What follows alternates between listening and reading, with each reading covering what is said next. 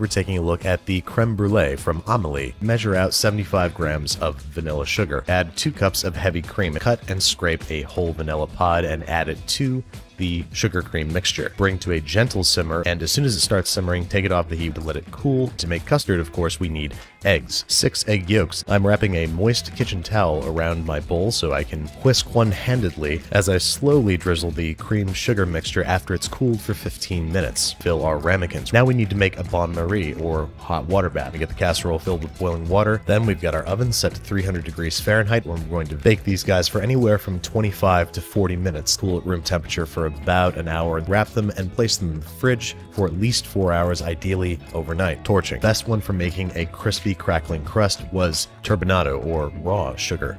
Patiently form a brown, crackling crust. We're going to re-refrigerate these for 45 minutes, and then it's time to get cracking.